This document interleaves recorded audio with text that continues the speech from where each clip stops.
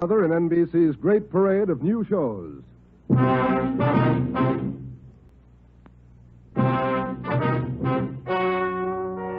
and gentlemen, the story you are about to hear is true. Only the names have been changed to protect the innocent. NBC brings you Dragnet.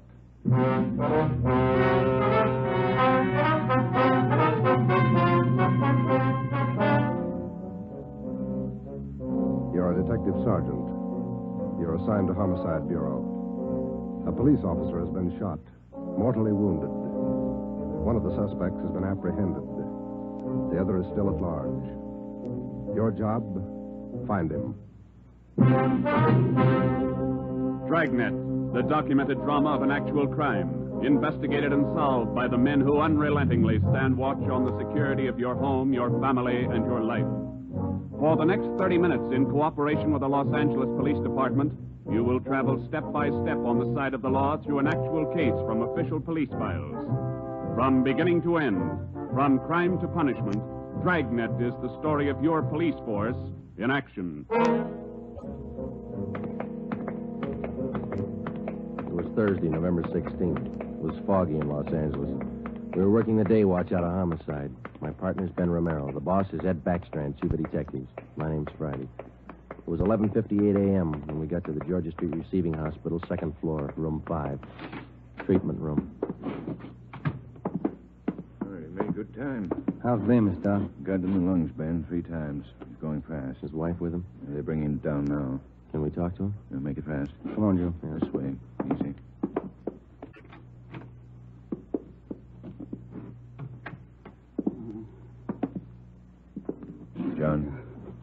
John, it's Friday and Romero. I want to talk to you a minute. Doc, it burns. My chest. Burning up. Nurse? Yes, Doctor? The hypodermic. Yes, Doctor. Yeah, easy. All right, fellas. Don't take too long. John, it's Joe Friday. Can you tell us how it happened? Joe. How'd it happen, boy? Can you tell me? Can't figure it, Joe. Why'd he do it? We gotta find out. Now, how'd it happen? I don't know. I was directing traffic. East Broadway and First Street. Gray coupe. Pulled up for the stop. Gray coupe. How many men in the car? How many, John? 2. Gray coupe. Pulled up for the stop. In the pedestrian lane. Went over. Gonna ask him to back up. Back up out of lane. Just gonna ask him. Yeah, John, and then what? Driver. Dark hair. Eyes. Dark. Went over. Gonna ask him. Back up. Pointed a gun. No reason. Pointed a gun at me. All right, easy, John. Take it easy. No reason, Joe. No reason he fired. Hurry it up, Joe. Yeah. No. What about the other man in the car? Did you see him? Can you describe him? Joe, did you get him? Gray coupe. Driver. Guy with him. We've got the driver, John. He's upstairs. The other one got away. We gotta find him. You gotta help us. My wife. Somebody send for Dora. She's on her way. She'll be here in a minute. Now, can you tell us, the other man in the car, what did he look like? Gray coupe. What did he look like? Don't press him, Joe. Gray coupe. The driver. Pointed a gun. Dark hair. Yeah, I know the other man, John. We got the driver. What did the other man look like? Send for Dora. Come on, Ben. Thanks, Doc. Okay, Joe. You going fast? Yeah. John got any kids? 2. Always pick up family, man. This thing's got a phony ring to it, Ben. You don't just pull a gun and shoot a man. Not if you're sane, you don't. Here's the stairs. The guy we got is as sane as they come. And how do we explain it? All I know is that hood shot John Bemis, and I want to know why. Might be a lead in that car he was driving. Maybe. Come on, here we are. Phone message for you, Friday. Came in a few moments ago. Thanks, Davis. From R&I. They got to make Take a look. no make or warrants on JamesVickers. Great. Let's talk to him. Come on. Yeah.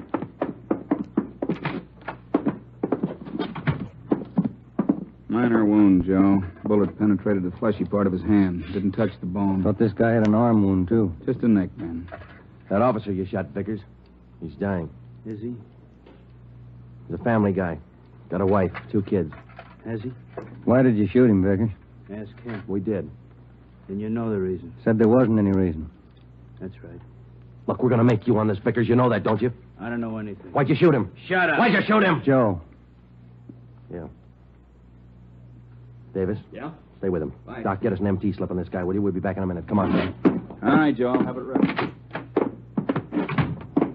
Too big, punk. Easy, Joe. Oh, easy nothing. I've seen too many good cops like Bemis cut down by punks like that Vickers. Getting mad won't help. Come on, down the stairs.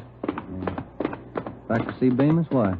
Just for the record. I want to see if the doc thinks it's okay for us to bring Vickers down. I'd like to have Bemis definitely identify him as the guy who shot him. We've got 3 good witnesses. An identification from Bemis will clinch it. I want to see Vickers get everything he's earned when he goes to court. Here we are. Yeah.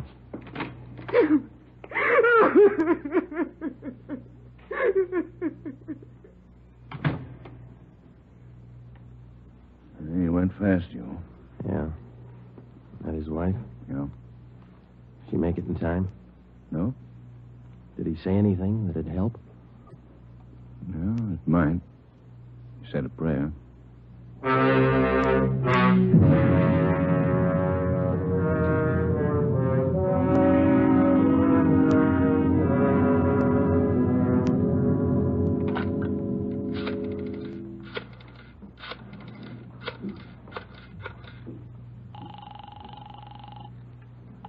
City Hall. 2625. 2625. Auto records, Crowley. Joe Friday, Vince. What about a make on that car used in the Bemis shooting this morning? Yeah, Joe, been trying to get a hold of you. Where are you now? Georgia Street, 2nd floor. What about the make? Car was reported stolen yesterday afternoon. Registered to Harold Simpers, 716 Everett Street.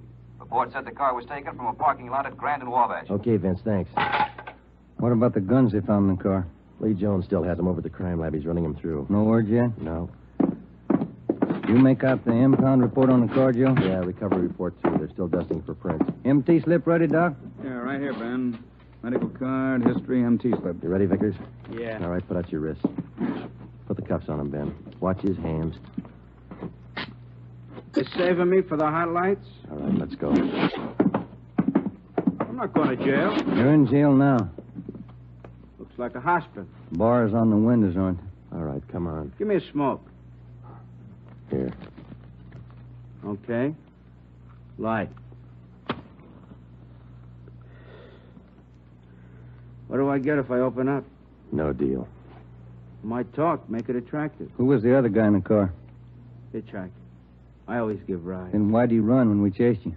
Maybe he was scared. You're part of a gang. Maybe. Who was the other guy? What's it worth? Oh, come on, Vickers. You're wasting our time. Where are we going? All right. My hand hurts. I want to call my own doctor. You hear me? Yeah. That cop pulled his gun first. I can prove it. Yeah, down the stairs. Easy, huh? Where are we going? I said, where are we going? All right, what's it worth if I talk? I can tell you all about it. Let's make a deal. You'll tell us anyhow. Think so? All right, you out the door. Wait a minute, huh? Cigarettes out. All right, Ben, light it. Yeah. Nice of you guys.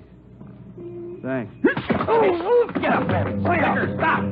He's crossing the street. Fire over his head. Watch the crowd. Vickers!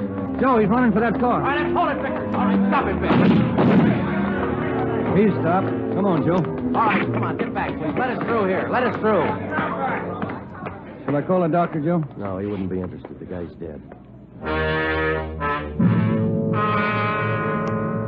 James Vickers, murder suspect, address unknown, died almost instantly at 1:13 p.m., November 16th, while attempting to escape. His body was taken to the county morgue where it was posted. All the personal effects found on the body were listed by the coroner, and a receipt for them given to our office. At 8:35 the next morning, Ben and I met with Chief of Detectives Ed Backstrand. Those 4 guns they found in the car Vickers was driving. They're all U.S. Army property. Where were they stolen from, Skipper? I don't know. Each one of the guns is stamped U.S. Army, that's all. Well, that makes it easy. The coroner find anything on the body? Nothing to tell us why Vickers decided to kill a traffic cop. What did Bemis say before he died? He was on traffic duty yesterday morning down at East Broadway and First. At 10:35, a gray coupe pulled up for a stop sign. Vickers was driving.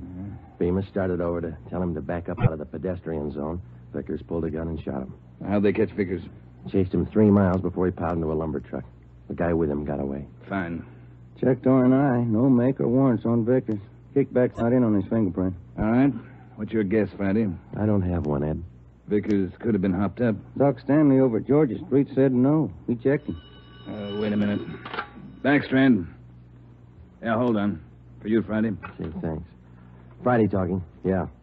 Yeah, good. Be right over, Lee. We're in business, Ed. Crime Lab just found Vickers' address.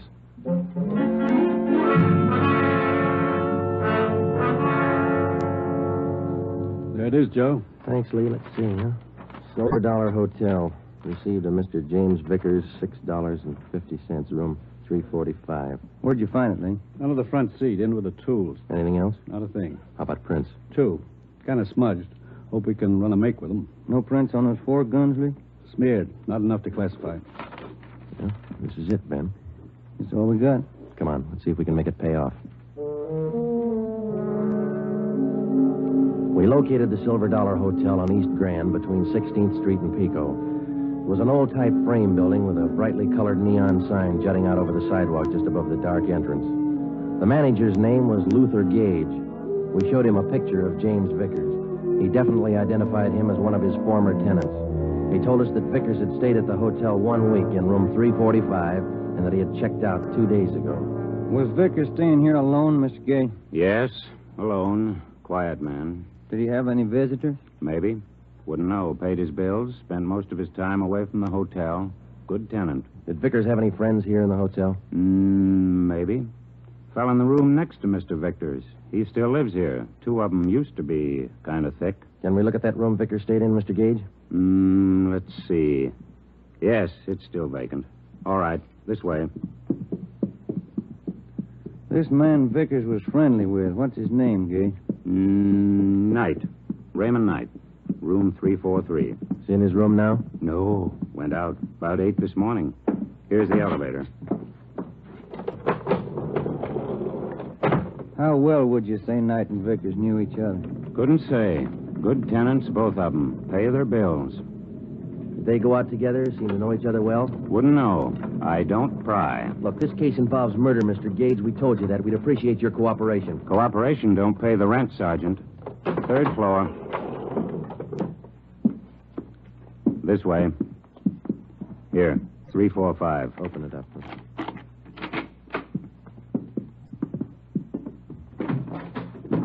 Nothing.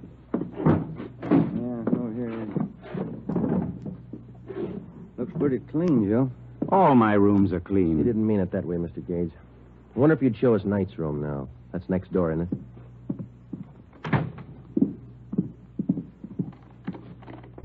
I don't know about this.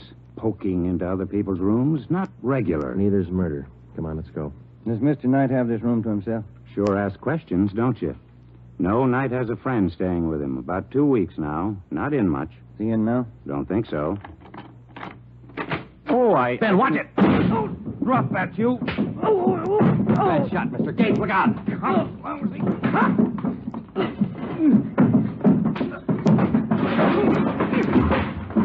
Come on, get up.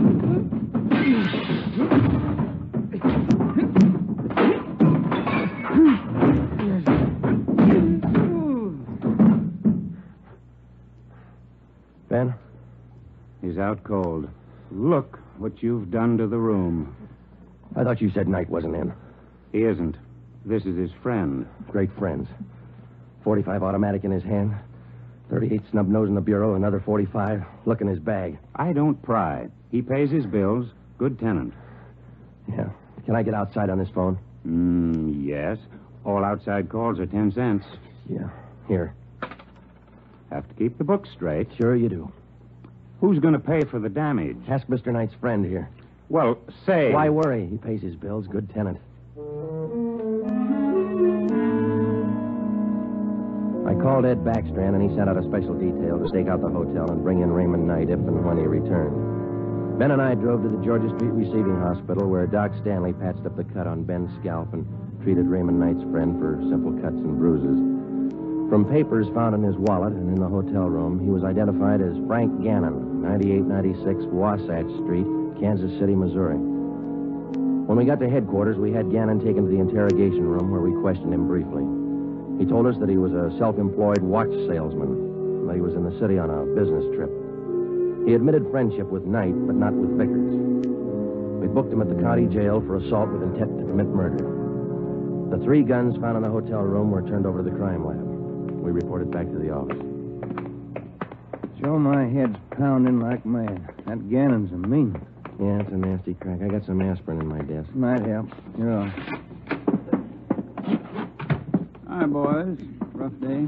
I don't get much rougher, Eddie. Message for you on the desk. Oh, I'm gonna eat. Starving. Right, Tracy. What is it, Joe? Jones got a make on those prints he lifted off the car. Let's see. Yeah, something else in there on James Vickers. Wanted 10-14-43, desertion, U.S. Army. That could account for those stolen Army guns. Yeah. What about the make on those prints Lee found? Let's take a look. Vance Taylor's. Good solid record. 4 burglaries, 2 armed robberies, 2 assaults. Wait a minute. Here's the mama sheet. Born so-and-so, age 36, height. Alias John Fields, Harold Grant, Tom Bissell, Joe... Hey. Yeah, alias Raymond Knight. The other man who rode in the car with James Vickers the morning he shot down Traffic Officer Bemis finally had been identified. Vance Taylor, alias Raymond Knight. Well, that still didn't explain the unprovoked murder. It didn't explain the 4 guns found in the car or the 3 guns found in the hotel room. An assortment of arms like that could mean something big, but we didn't know what. Gannon's sudden willingness to shoot it out in the hotel room meant something, too, but we didn't know what. We had Gannon brought back to the interrogation room. Hi, Gannon. Have a seat. Everything all right? I'll bet you're worried. No, we're not worried, Gannon. You ought to be. Don't make me laugh. You're tied in with Raymond Knight. That's enough for us. You send me up for it. We're going to try. Big talk. How long did you know Vickers? I didn't. Funny. His prints are all over one of those guns we found in your room. I'm not worrying. Then you better start, Gannon. Vickers and Knight killed a man. If you run with him, your hands are dirty, too. I room with Knight, that's all. Knight didn't come back to the hotel. Where is he? We're not that close. You share your guns and your friends. That's close enough for us. I don't know Vickers. You mean you didn't know him? I said I don't know him. We got Vickers, Gannon. He's dead. Good story. Okay. Come on, Gannon. Let's go down to the morgue.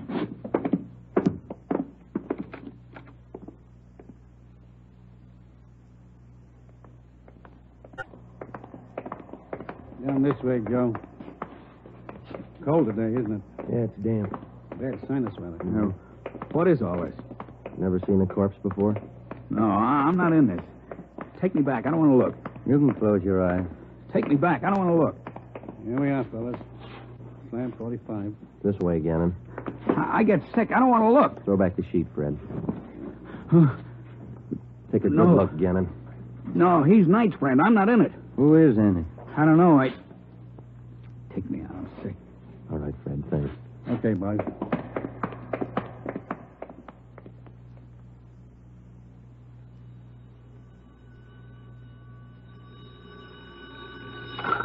Interrogation room, Friday. Joe, on stakeout at the Silver Dollar Hotel. No sign of Raymond Knight. Keep you posted. Okay, Dave. Thanks. How long does this go on? I can call a lawyer, you know. And you better call one right away, Gannon. They just picked up Knight at the hotel. He's incriminated you. You're a liar.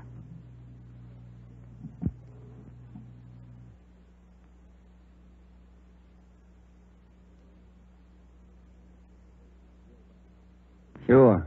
Like we were about Vickers. We'll prove it to you, Gannon. The officers are on their way in now. They're going to put Knight in the next room. You can listen to them. Look, I came here to sell watches. I ain't in this. Gannon, you and Vickers and Knight were planning a job, a big one. We know that.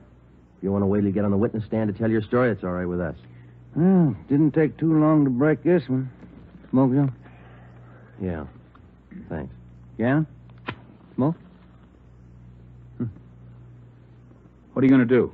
Nothing. Just kill a little time. They bring in Knight. You haven't got Knight. I haven't unwrapped them yet, Joe. Want to check me out? Okay, open them up. give him a good shuffle, huh? You're going to have some time on your hands, Gannon. Want to learn a new card game? No. Suit yourself. It's a good game for two. Better with three. Sure, a lot of cards. Yeah. You got 2 decks there. Well, first off, this game is quite a bit like gin rummy. Yeah? There are 8 of every suit. 4 jokers. Jokers count 50 points. Mm-hmm. Red 3s count 100 points each. If you get a black 3, you can freeze the deck. Oh, I see. I shouldn't say deck. In this game, they call it the pack. The pack? What's a pack? Well, it's the discard pile, same as in gin. You get a red 3, you can freeze it. No, it's a black 3. Well, what happens when you freeze it? Nobody can pick it up. Oh, I see. All right. Let's deal out a dummy hand here. Fine game, Gannon. Sure you won't change your mind? You don't want to play, Joe. All right, now in two-handed, you deal out 15 cards, see? How many can play? As many as 6, I think. I've only played up to 4. You play partners with 4? Yeah, that's right. Okay, count your cards. I think that's 15. 13, 14, 15. Right. Now what do I do? Well, I guess you better lay your hand open. That'll be the easiest way to show you. Okay. I'll spread them all out over there. Well, you don't have a great hand there. You got a couple of black 3s. You can use those. Yeah, that's fine. They count 100 apiece. No. Those are red 3s. Black 3s don't count anything. Oh, red 3. That's right. Do you remember what black 3s are for? You can use them to freeze a pile. Pack. That's right. The pack. Well, you know what I mean.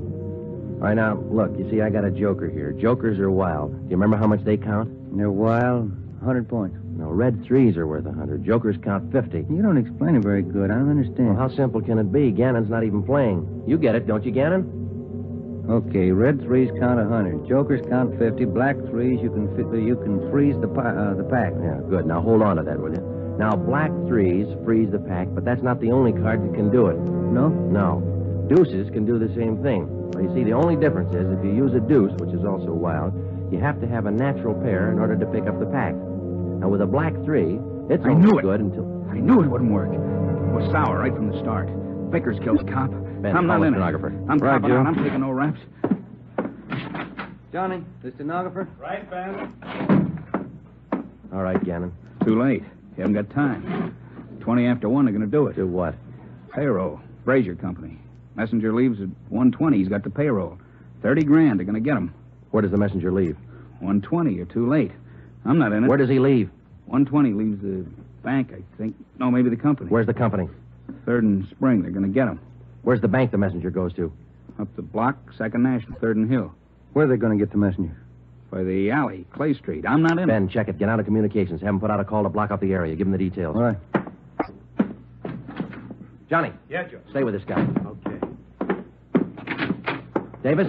Let's go. Brazier Manufacturing. Olympia.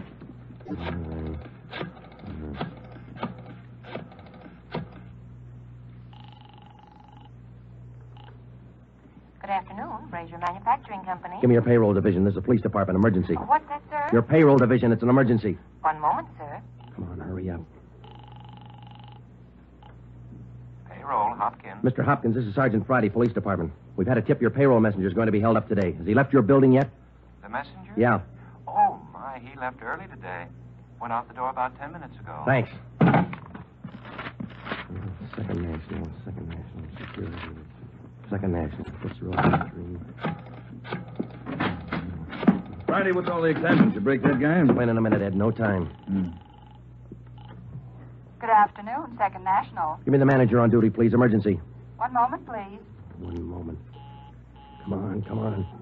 I'm sorry, sir. The line is busy. Would you care to wait? Give me the chief teller. Thank you. Chief Teller, Waters. This is Sergeant Friday, Police Department. Emergency call. Has the payroll messenger from the Brazier Company left the bank yet? Well, I wouldn't know, Sergeant. Just a moment. I'll have your call switched. Yeah. Operator. Beatrice, would you give this call to Miss Chalmers? It's important. Thank you, Mr. Waters. Miss Chalmers, good afternoon. Miss Chalmers. What's the matter, Friday? You sick? Yeah, I'm sick. Miss Chalmers, good afternoon. Miss Chalmers, this is Sergeant Friday, Police Department. Has the payroll messenger from the Brazier Company left the bank yet? From Brazier's? Why, yes, not more than 2 or 3 minutes ago. And he had the payroll with him? Of course. Thanks. Got a tip on a payroll sticker, Ben. You coming? Yeah, let's go. Ben, down this way. Coming. Let's hustle it. Down the stairs. Communications get the story? Got it on the air now. Where's this Brazier company? 3rd and Spring, about 5 blocks from here. Come on. Here's the garage.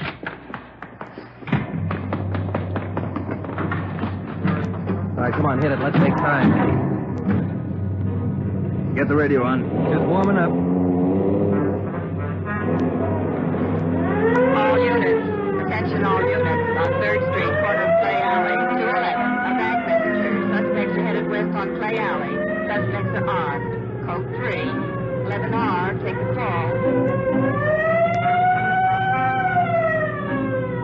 Cars are closing in fast. 4th Street up ahead, Ben. Might meet him at this end of Clay Alley. Hold on. No, it was pretty quiet at this end. Not much you can do without... Hey, look. Coming out of the alley now. Guy with the police. Brown coat. Guy with him. Pull up, Ben. Now, let's go. All right, you two, hold it. They're running for it. Come on. Ben, what's this about?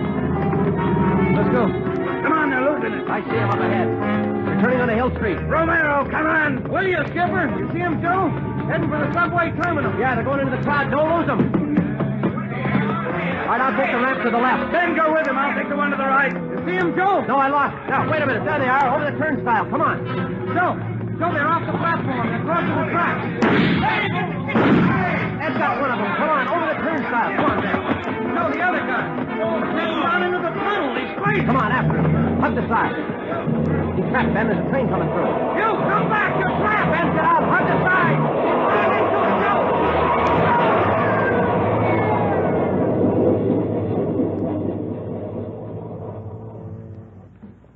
You all right, Joe? Yeah. Are you? Mm-hmm.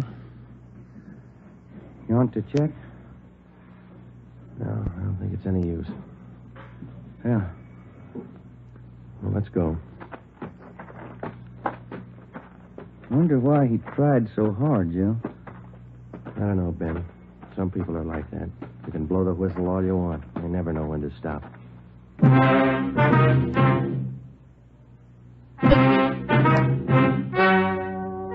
The story you have just heard is true. Only the names were changed to protect the innocent. Frank Gannon, the only surviving member of the hold-up gang, was tried and convicted of the crime of assault with intent to commit murder. He is now serving out his sentence at the state penitentiary.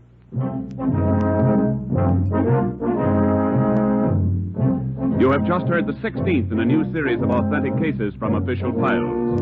Technical advice for Dragnet comes from the office of Acting Chief of Police W.A. Wharton, Los Angeles Police Department. Tonight's program is dedicated to Private Richard H. Taylor of the Washington, D.C. Police Department, who on the evening of December 13th, 1946, gave his life so that yours might be more secure.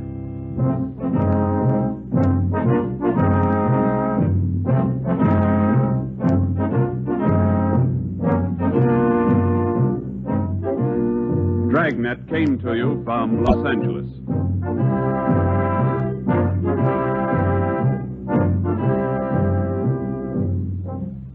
Phil Harris likes a great deal about the South. We like a great deal about Phil Harris. For instance, we like his beautiful blonde wife, Alice Faye.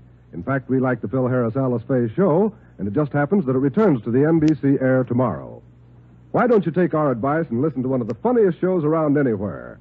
That's the Phil Harris-Alice Faye show tomorrow on most of these same NBC stations.